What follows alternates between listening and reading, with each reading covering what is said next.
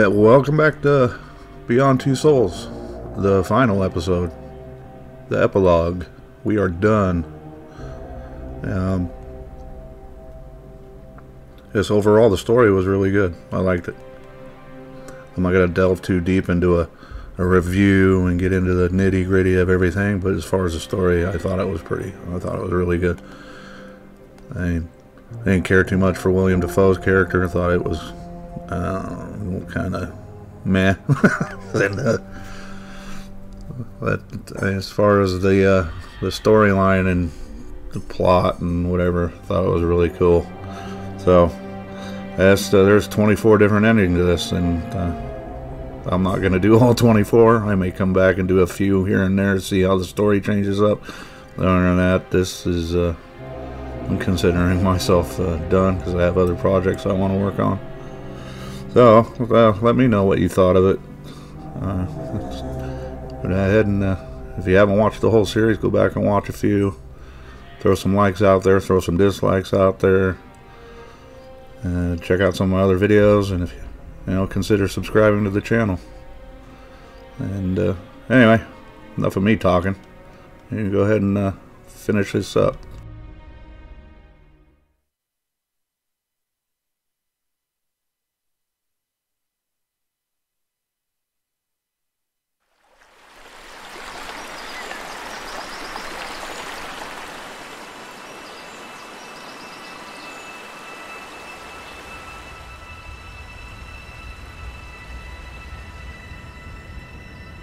Ever since the Black Sun was destroyed, my memory has been disintegrating. I spent too much time on the other side. Now it's eating away at my mind, erasing what's left of it. My memories are all confused, slowly self-destructing, fading like a dream when you wake up. I'm losing my sense of time. I no longer know what happened before or after. Everything's playing inside my head at the same time. It's like watching the same film looping over and over again. A chaos of images with no order. So I've been writing night and day for weeks, trying to put my life down on paper. If I forget everything, these pages will be my memory. 3 months after the fact, the investigation continues in an effort to determine the cause of the accident that cost 283 lives on a Pentagon military base. Government representatives confirm that the authorities are working hand in hand with the investigators to shed light on this appalling tragedy. The CIA is leaving me alone for the moment. I suppose they're too busy building another condenser to worry about me. I know they'll never abandon their experiments, now that they know what's on the other side. Honestly, I don't give a damn. Now I need to reconstruct my life. My life without Aiden. For as long as I can remember, I dreamt of living without him. Untied, without his constant presence by my side. I got what I wanted. I've never been so unhappy in my life. I feel like part of me has been amputated. Crying all day. I know it's stupid. Shit. I miss him so much.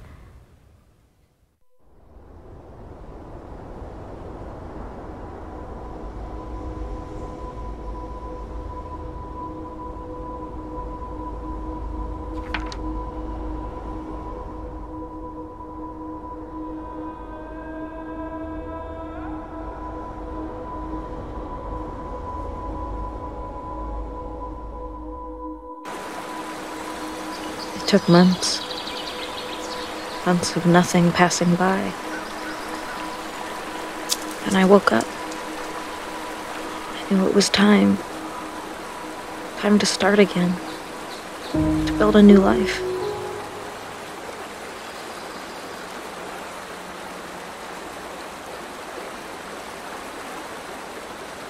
It was so obvious. Deep inside, I always knew. I just needed the silence around me to hear what I was feeling. I told Ryan I couldn't see my future with him. We've been through too many difficult times together. Times I want to forget. He said he understood. That he'd wait as long as it takes. I know I felt something for him,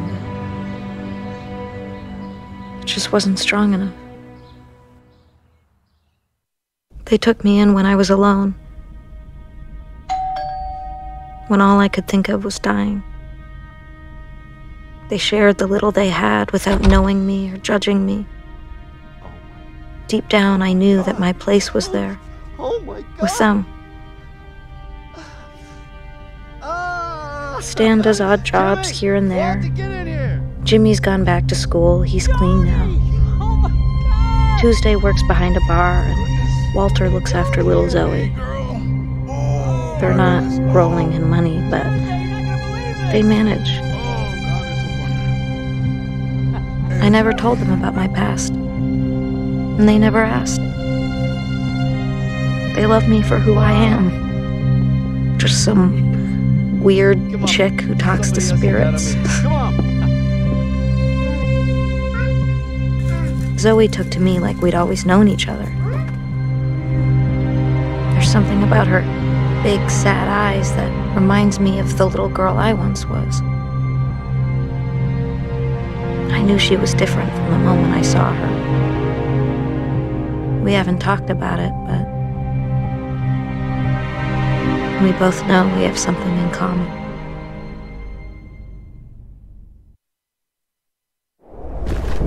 I see things at night. Terrifying things. I tell myself it's only nightmares, but I know it's not true. The only one who can save the world is a little girl. I have to prepare her. I know I don't have much time. Once Pandora's box is open, it can never be closed again. No. It's not nightmares. It's what is about to happen.